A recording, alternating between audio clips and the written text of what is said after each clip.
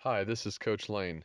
This video's purpose is to break down your player's shot technique and demonstrate how it can be improved. My hope is that this will assist him in perfecting his technique and will help him score more points this season and for as long as he chooses to play the game. So first, let's show what we'd like to see. As he brings the ball up, notice there's just a little space between the palm and the ball. Notice the follow through with his right hand.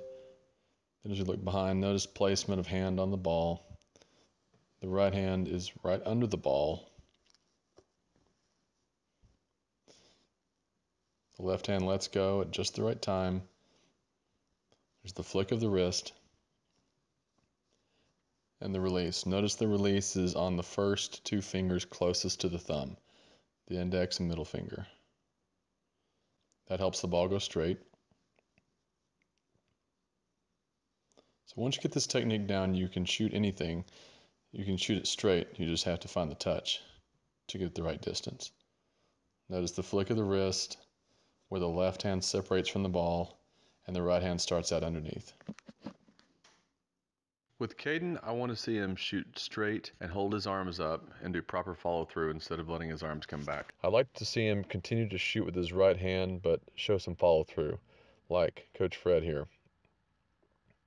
As he steps up to the basket, I like that he tends to have his left. He has his right hand almost perfectly under the ball. We want that to be a little more centered.